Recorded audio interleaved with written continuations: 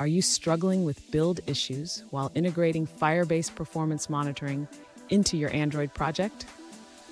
You're not alone. Today, we're going to tackle a common problem that many developers face when working with Firebase. I completely understand how frustrating it can be when you follow all the steps and yet you still encounter errors. It can feel like you're hitting a brick wall, especially when you're excited to implement new features.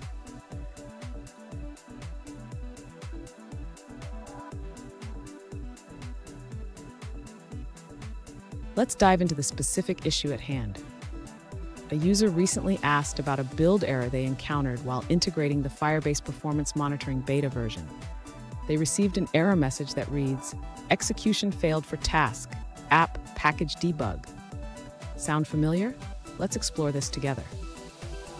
This error is often caused by a Guava dependency mismatch. Understanding this can help us find the right solution. Don't worry. We will walk through the steps to resolve this issue. And stick around. At the end of this video, I'll share a tip that can save you time and headaches in the future when working with Firebase.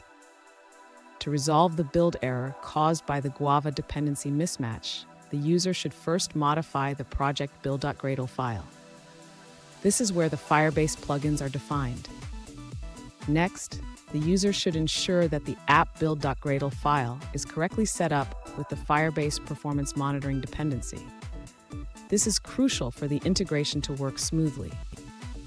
After making these changes, the user should sync the project with Gradle files. This step is essential to apply the modifications and resolve any potential issues. Finally, the user can rebuild the project to check if the error has been resolved. This will confirm that the changes made were effective. Fun fact, did you know that Firebase was originally developed by a startup called Firebase Inc. in 2011? It was later acquired by Google in 2014. Now it's a go-to solution for many developers. Now let's look at the answers provided by other users.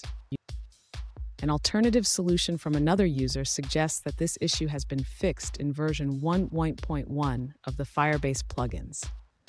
To implement this fix, simply update your project-level build.gradle file to use the new version. Here's a quick reminder. Always keep your dependencies updated. This can prevent many issues down the line and ensure smoother integration. And there you have it. By following these steps, you should be able to resolve the build error and successfully integrate Firebase Performance Monitoring. If you found this video helpful, please subscribe for more tips and tricks.